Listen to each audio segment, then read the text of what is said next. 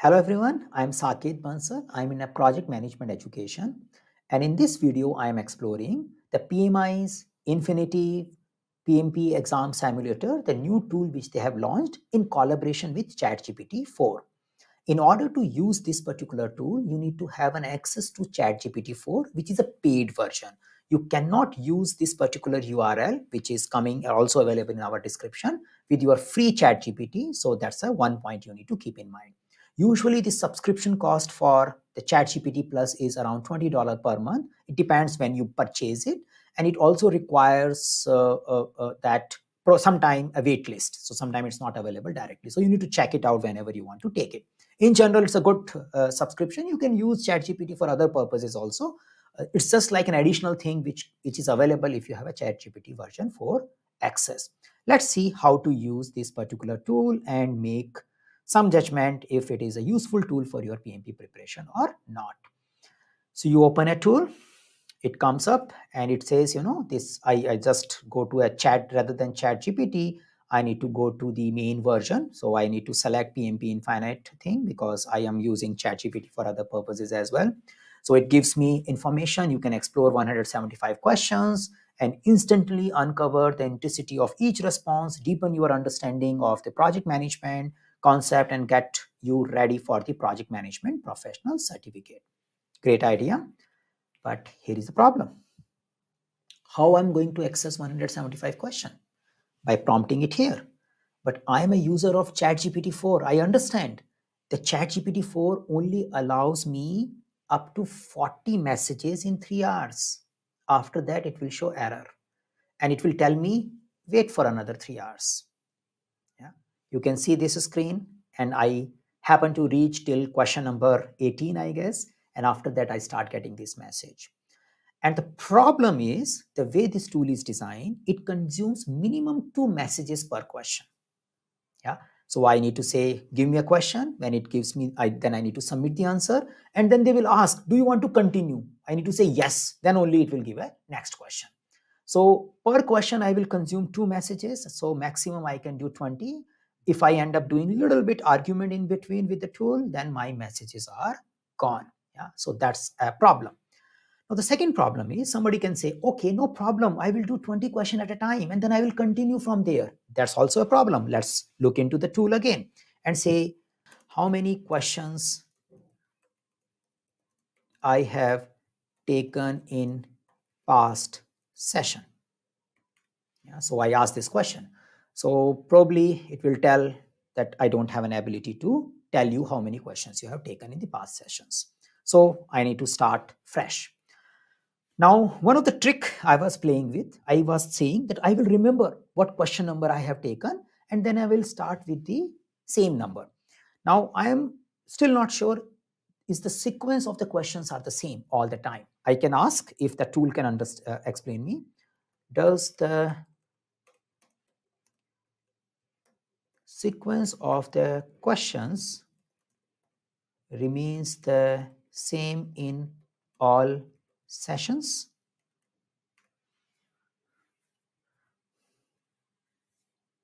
Randomized. So each question represents a different order of things.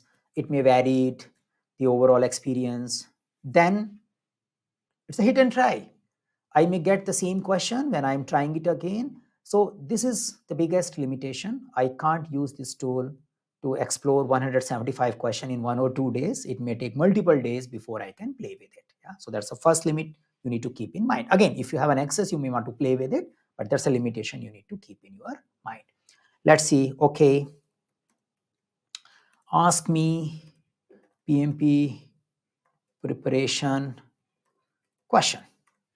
Yeah. So it is doing some analysis for PMP preparation question. It used to throw the question very promptly, but now I don't know why it is going in the analysis. Maybe it might have learned my pattern and trying to give me a little appropriate question. Possible, I don't know. But it is going into analysis. So it consumes time. That's the thing. It's a little unpredictable.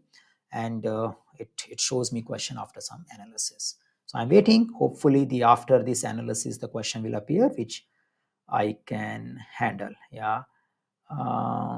Let me try again to select a PMP preparation question for you. So I have prepared. Okay, now we got some questions. So after something, yeah. Uh, so a project manager is working on deployment project of a new software product. The project manager noticed that the equipment ordered for the project is not compatible with the existing technical infrastructure. What should the project manager do the first? Yeah. So we know we need to acknowledge the problem, we need to analyze the problem, and then need to resolve the problem. That's the type of question coming in. Analyze the business impact in order to reprioritize the project. Yeah. Request to negotiate with the vendor for a lower price for the correct equipment, may not be. Ask to order new equipment immediately so there is no delay. Acknowledge these constraints and take them into account in the project plan. Yeah, so that seems to be a little tricky. I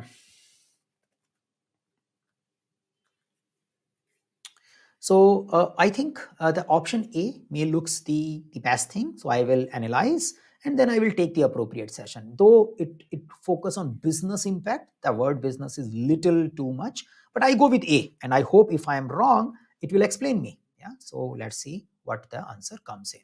Yeah. So it is saying, great, you had a right option. So unfortunately, we can't explore the another one. Now he's saying, are you ready for the next question? So I'll say, yes, my prompt is gone. Yeah, so my message is gone. And then it is giving me the next question. It was not doing such kind of complicated analysis before. It was promptly showing me the question, but now looks like it is spending some time to do that. Now, I wish I will put a wrong option here this time. A project manager is leading a new implementation project with a global project management team.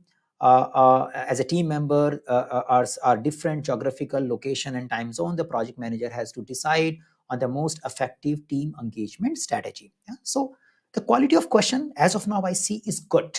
So it is not very straightforward. Tell me about this document. Tell me about this process. It's randomized, so your experience may differ, but at least the two questions which I have seen after playing with it looks good.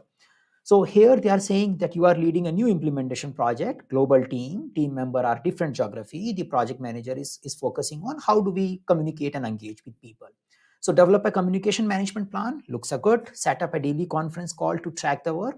It should be a part of development of communication plan. Ask all the team member to utilize an online task board. Yes, yeah, but it should be a part of communication management plan. To ask the team members to align their work schedule. So I think I go with A. Let me see if it gives me a little bit more better answer than what I'm trailing. So it is saying, yeah, it is good. Though the question language was good, I think options were pretty easy to predict because we can easily see that communication management plan and everything else was coming as a including in the communication management plan. So it is explaining that yes, A is good idea. Now, if I say just as a exploration, why not B? Yeah, so I asked the question. That's a capability of the tool. You can interact. So it is saying choosing option B, set up daily conference call to track the work, might seems to be like practical step, but it is not necessarily the first action project manager should take in this scenario. Okay, here is why developing a communication management plan is a better first. It is comprehensive strategy. It is a global team consideration, flexibilities, foundation, and in summary, while daily conference call be a part of the communication strategy, the first and more fundamental step to develop a comprehensive communication management plan. So I think it does a decent job in explaining it, but it could have summarized and said, there is a possibility of you doing daily call. There could be a possibility of doing your alternate day call. Yeah, exact things. And when you are talking about communication management plan, this all is included. So why are you worried? So if I get that, I could have summarized it. But in general, if I look at a other available option, this is a nice explanation. Yeah. So the questions has a limit. That's first we learn, but the question quality is good. I say average and better than average. If I would say options could have been better. Explanation is good. Commenting or argument could have been improved, but it's good. It's good. It helps you in developing a good understanding. So that part is decent. Now, if I ask, little bit about, tell me the domain of PMP exam domain of this question. Let me ask that question to the this one. So I solely focus on providing the PMP exam question and their answer. I don't provide specific information about exam domain or categories of this question. Each question is designed to cover the range of topics. For further information, go there. Yeah, so it is not telling me the domain of the exam domain of this question. So can you map this question to the ECO task? Yeah, so if I ask that, so again, more or less, it is saying, I don't know. Yeah, that's the problem. Okay, so I can ask, maybe you can say you can go to pmi.org and find out the official study guide about the ECOs. So that's a limitation. Now I can say what all domain questions you have. Yeah, can you list it? So it is saying my focus is to provide broad range of things. May I aim to assist you? This, and this is what we are doing. And then PMP exam itself has several domain, including but not limited to this. But detailed breakdown of exam specific task and acknowledge. I recommend you referring PMP exam content outline. And are you ready to practice another question? So I think it is avoiding my question in a way. So I wanted to understand what all you cover. So, but here it is listing things like project management, integration, scope, schedule, cost, quality, resource, communication, risk, procurement, stakeholders. Yeah, so they are saying it is coming from all these areas, but not limited. I little bit smell the PMBOK 6 heavy content, but I can't be pretty sure because it is playing little differently. So it is saying, okay, this all is done, but you better do the next question. Yeah. So I can say, okay, how I'm doing. So I probably ask the result or thing. Certainly within this session, you have answered 2 questions and both of your responses were correct. Great job for so far. Keep in mind that consistent practice and understanding will say, would you like to continue with another question? So you can say, yes, let me do it. I don't know till how we can do, because after 20 messages, we will have the 40 messages in 3 hours, we will have limit reached. Yeah, and I will be playing a little bit here and there. So your project team has a complete access to your project related data, including visual data, information like Gantt chart and all. However, a project team repeatedly requests more granular details of work packages than the Gantt chart indicate. The Gantt chart confirmed to be a comprehensive and current. Other project team members feels that current Gantt chart is sufficiently detailed. What should the project manager do to assess the situation? So what we are picking up is that there are a disagreement. People are saying, I need to get more information. Yeah, that's there. However, project team members repeatedly requesting more granular detail. The other project team members are feeling comfortable. Yeah. So create a new communication channel with a granular update. Ensure the team members understand the granular information. Retrieval process. Remind the project team member that the Gantt chart was the agreed format. Continue to ignore the project team members' request. Yeah. So I can't do create a new communication channel with the granular updates. That seems to be a good idea. Ensure that team member understand the granular information retrieval process. That also seems to be a new idea, a good idea. So creating a new communication channel with a granular update. I think I go with B. This is something I can do. It's a little tricky for me at least. So it is saying, yes, you are right. Your response is appropriate. But I want to, but again, I'm worried about my messages also. I would say, why not A? Yeah. So this is the beauty. This is something we can do.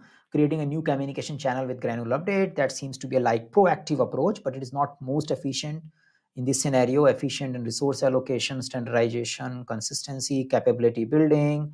Yeah. So assessing the real need, creating both processes.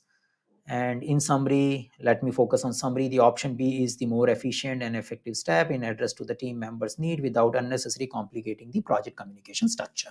Yeah. Okay. Actually, the thing which is coming out is it was a very close choice, but yeah, we can get in our PMP exam these kind of close choice questions as well. Yeah. So I can ask which domain this question belong to.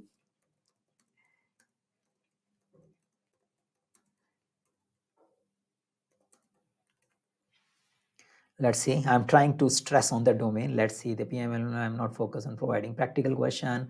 I do not categorize or specify the domain of each question and all those things. Yeah. So it still stucks there. So overall, all in all, I think you can play with this particular tool, develop some understanding, but with the limitation of number of questions in a one go, and having randomization also there, I do suspect as you do practice, the quality of questions will start improving. I do suspect, because I can see this happening for me, because in the initial stages, the questions were pretty much straightforward, talking about domain, talking about identifying stakeholders and all, PMBOK 6 style. But now in this particular session, whatever 3 question I have done, it was little improved one. Yeah. So I sense it will adapt as you go along. So you can use it if you have ChatGPT 4 available, just to play with it. Primarily subscribing to ChatGPT 4 just to use PMP exam simulator. If you don't have other purposes of using it, probably not a good idea. And I think you should use it when you are little casually preparing for exam. You are not during not the final days of your PMP exam preparation, because during that time you don't want to waste time in asking some prompt, waiting for 3 hours and all those things. That may not be a good idea. Yeah. So this is overall my recommendation. If you are our client, I recommend you focus on our simulators. They are pretty comprehensive, and not to focus too much on this particular space. If things change over a period of time, we will inform you. But as of now, you stick to our content and our simulator only.